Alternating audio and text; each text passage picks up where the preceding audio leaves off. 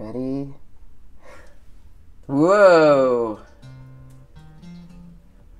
Wow. It's been played. It's dusty. It's different. It looks different a little bit. This is a little more, it's much more green than I remember it. But wow. Hello? Hi! Wow. I kind of like it.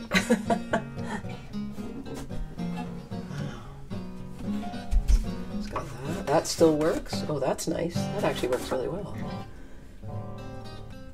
Wow. That's kind of proud of that. I always thought of it, because it was 18 inches, I always thought of it as being sort of bigger and more awkward, but it's actually feels kind of about right for me. Wow, this is really amazing to see this again. You can feel it's been touched.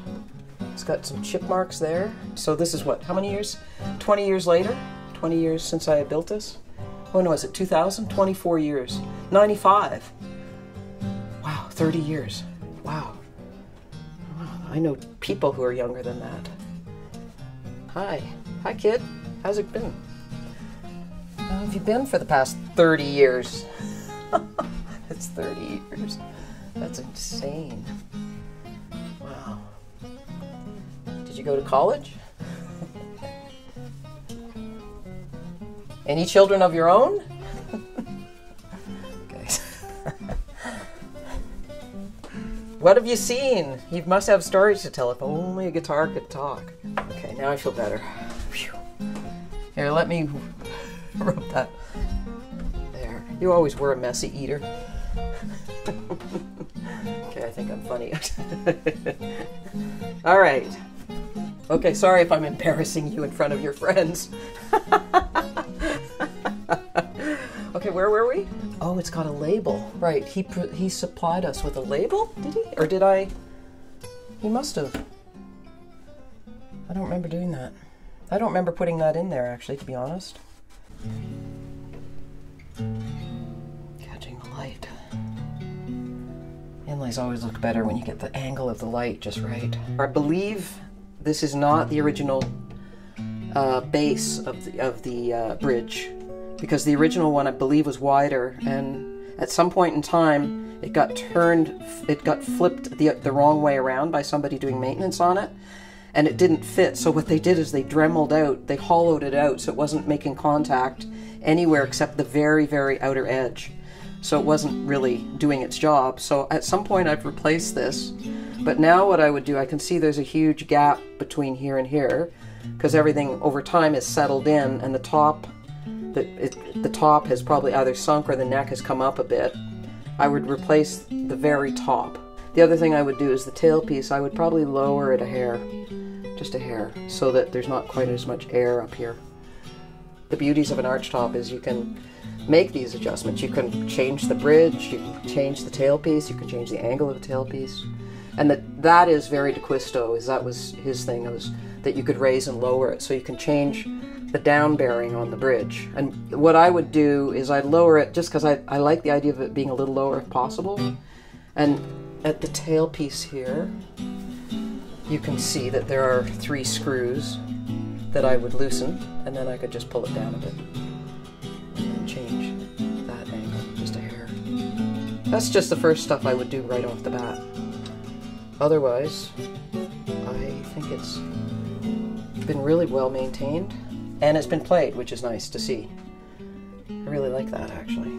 I knew this project was coming because I had talked to Scott at a show, and he had the seed of the idea in his head. So I kind of had a little more time to think about it. My interpretation of what he was asking for was, because Jimmy DeQuisto had just passed away, this was a little bit of an homage to Jimmy DeQuisto. So that was kind of how I looked at it, which is why my guitar, in some ways, is a little bit conservative. I mean, with the split block inlays, I was trying to go traditional. The tailpiece was very reminiscent of what DeQuisto did. Certainly the kind of the poured on bridge was very Jimmy DeQuisto influenced. An 18-inch guitar requires somebody to play it a lot more because there's more guitar to activate and to bring out. So I was really hoping that it would get played a lot, which it feels like now 30 years later that it has opened up. But at the time, I would imagine when he first got it, it would have been very quiet. Because, you know, it was being shared with... A lot of people played them, but not a lot. I think they all just sort of sampled them. My guitars always need a little more time to open up. That's just the way I build them. But the blue... I had already built a blue guitar because Bruce Coburn had started asking for his guitars to be blue. In fact, I believe Bruce was the first person to have a blue acoustic guitar. And so I had done a couple of those already. So I was extremely familiar with that color. I had no problem with that. But I think design-wise, I kept pretty conservative. Chinnery asked for some way he could hear the guitar where he was. He wanted something kind of like a monitor. So this was... People weren't doing any sort of side ports at that time. And I actually came up with the idea of putting something here. I think he asked about 4 of us to do this, and this was my interpretation of it. And right when I was about to do this, I was starting to kind of think about the design a little bit. Grit Laskin came over to my shop, and he said, "Oh, I've done that before."